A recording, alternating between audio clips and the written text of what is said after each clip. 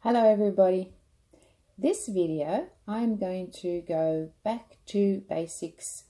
A lot of people are very new at this, and sometimes we forget that to show the very basic things that you need when you're starting to do resin art. Okay, so I'm going to try and simplify things and just show you how I do it, and hopefully you will it will be beneficial for you.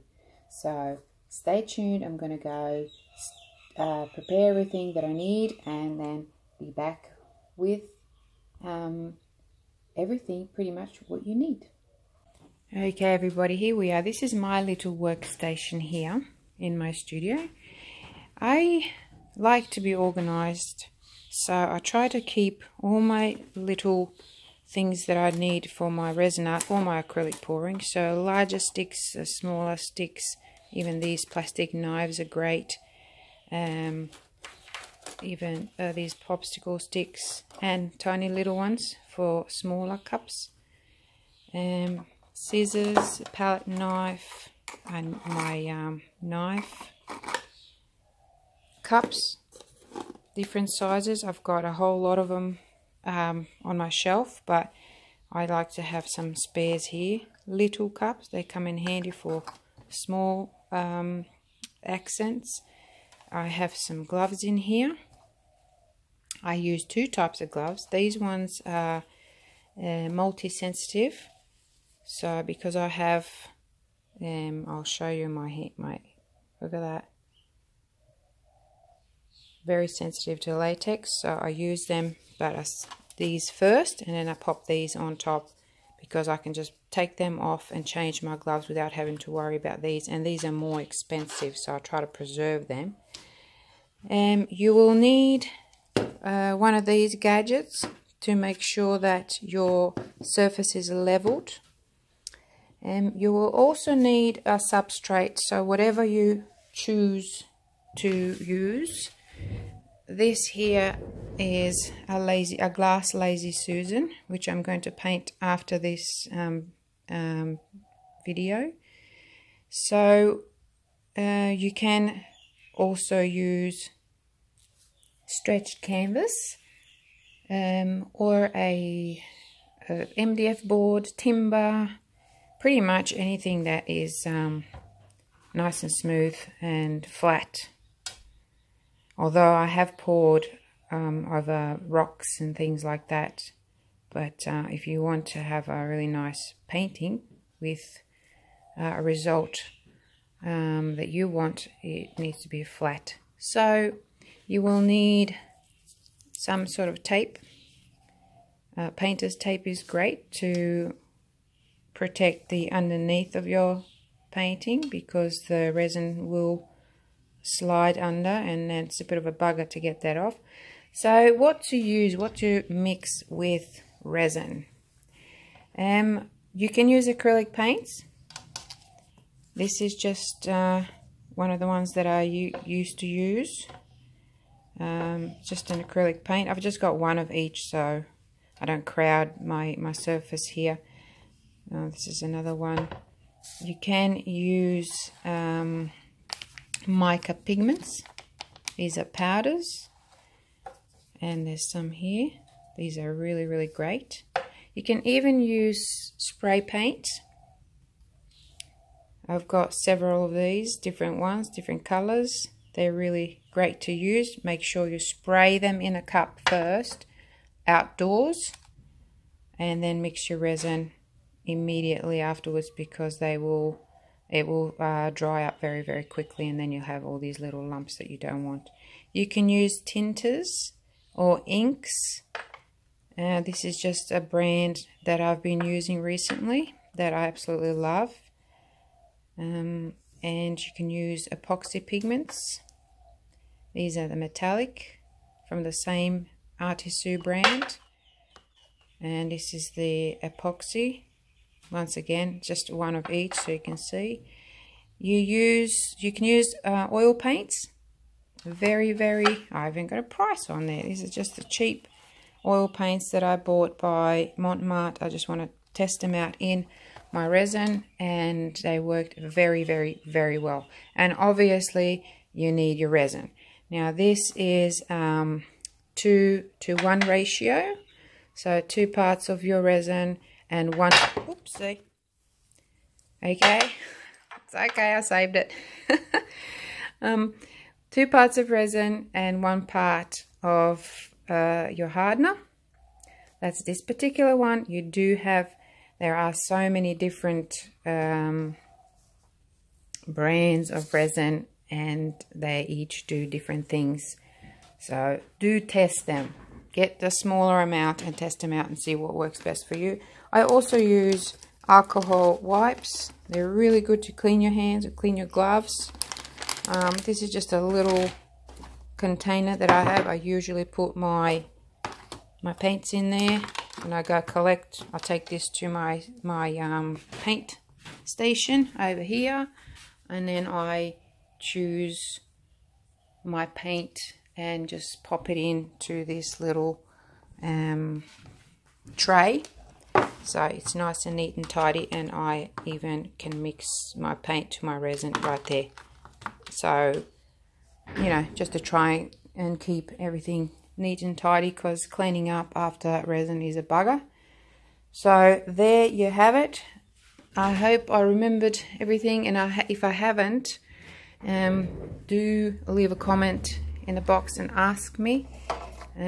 Another very important thing that you will need when doing resin art is a torch, because you need to get the bubbles out.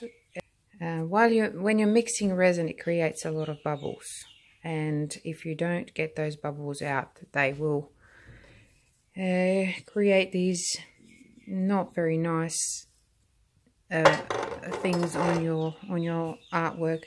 So you need your torch to get rid of the bubbles. I have a selection of torches here.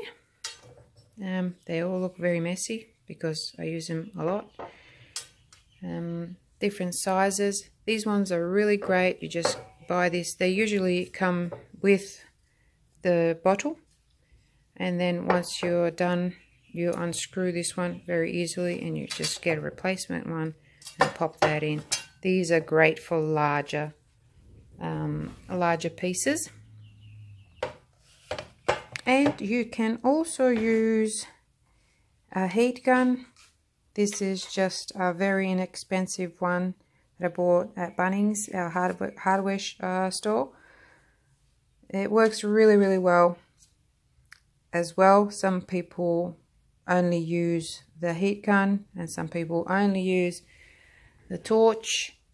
I use both because you can get some really cool effects by using the heat gun. As you can see, this one as well has been used so many times, and it's pretty messy, but it does the job. Like I said, it does not have to be super expensive as long as it works, because I know that it's going to get ruined by resin and paint, and I don't like wasting money on things and then having to throw them away. So okay guys, so this corner here is my immediate curing section. I will pull this big container up so you can see underneath it.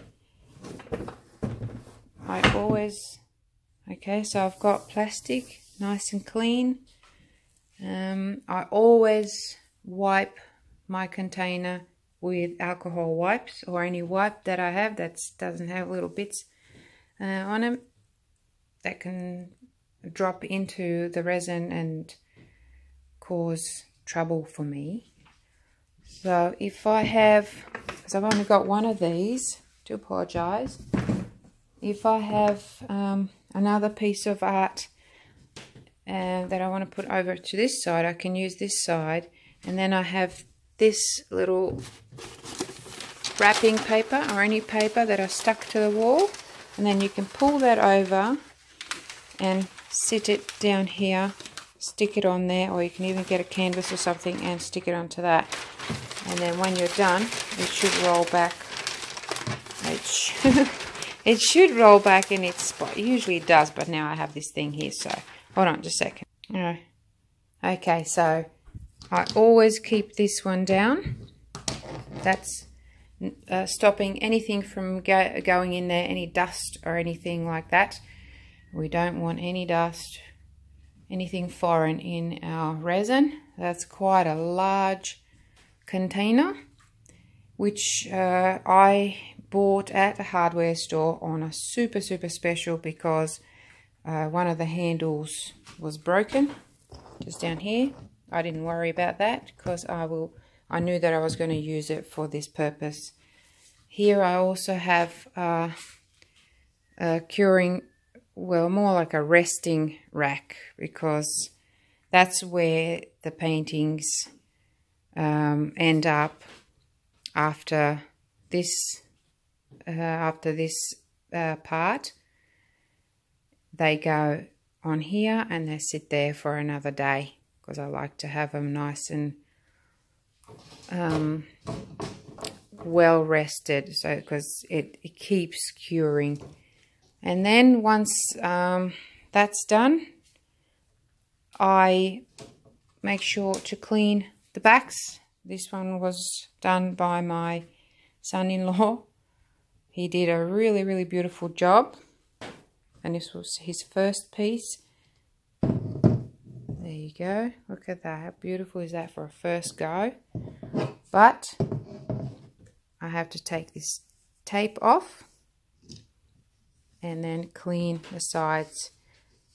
So you want to do that pretty much after about 2 days, 48 hours. You don't want to do it straight away, because once you start touching your resin, it will leave fingerprints, and you don't want that.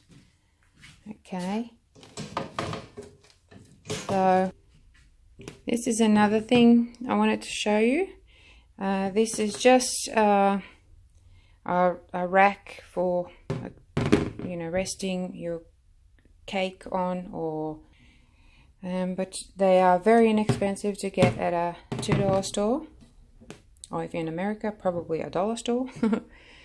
And if you level your table well, you can sit your resin or your acrylic art on there, and the drips will just go through these little things, little gaps. So it's pretty handy to have. So another thing that you can pour on are these CDs. Okay, I haven't cleaned this one yet. They make cute little clocks, and you can do all kinds of designs on there. This one was actually an acrylic pour, which I resined over. You can make some really nice things with these, and they also make good coasters too, I guess, if you don't mind the hole in the middle. So it's good practice to have something extra when you're doing your resin pouring, because you will waste a lot of resin. But if you have something little on hand that you can just throw some resin on. Some of these were quite thick, but then you torch it, and then they go nice and smooth like that, see? And this is just some glitter that I thought I might just sprinkle over the top of it, and resin, because it was wet. See that? Nothing comes up. Oh, okay, couple of little ones. But you can resin over the top of that again if you want. But this was wet resin, and I just sprinkled some glitter over it just to see what it's going to look like, and just to give it some interest, some extra sparkle. Okay. So there you have it. Just remember, when you are mixing your paint with resin, you don't want to put more than 10% into your resin, because it will seize up. Some paints will cause a resin to dry up and start curing, the curing process very quickly.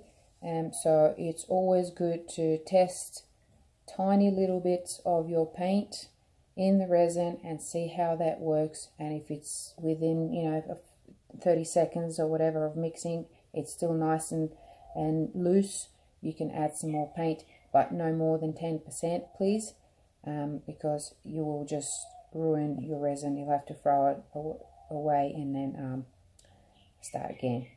And so wear a mask. Some people are allergic to resin and it's terrible. It is toxic, no matter what the box or the bottle says. It's a chemical and it is toxic, especially when you are burning it. So don't breathe in those fumes. Have your room ventilated. Remove all your pets from your working area while you are doing resin, because they will breathe that in and it will affect their health as well. So be safe, guys. Gloves, a mask, a respirator would be ideal. So start small. Don't go and buying all of this stuff straight away. You know, see how you'll like it, and get a couple of paints, get a resin, test it out, see if it works for you, and then if you like it, and you will either hate it or love it. A lot of people who start with acrylic pouring hate resin because it's just so different. It is very, very different medium completely. So start small and see how you go. Don't stress too much. It's meant to be fun and enjoyable, and if you like it, you can always get the rest of the stuff that you need later on. Okay, so enjoy painting. I hope this was useful, and I will see you in another video. Thanks so much. Bye for now. Oh, one last thing. Do join my group. It is a very, very helpful group for especially newbies with acrylic painting and resin art. The group is called Fluid Art Community with Suzana Dancks. It's a little bit simplified so people can find it nice and easy. Okay, bye for now.